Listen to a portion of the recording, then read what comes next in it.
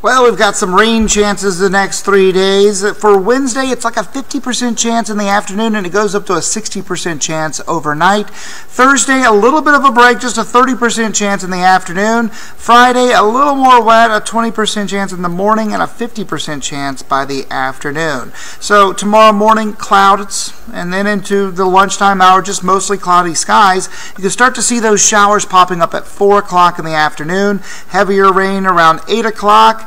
To right around midnight. Then it gets a little bit better. Now into Thursday, not much of a chance until the afternoon hours. You can see that at 5 o'clock. Then that dissipates. So Wednesday, 50% chance of rain and storms, 30% shot for your Thursday. Friday, 50% chance with 92 degrees for a high. We stay in the low 90s even this weekend with a 40 to 50% shot of afternoon rain.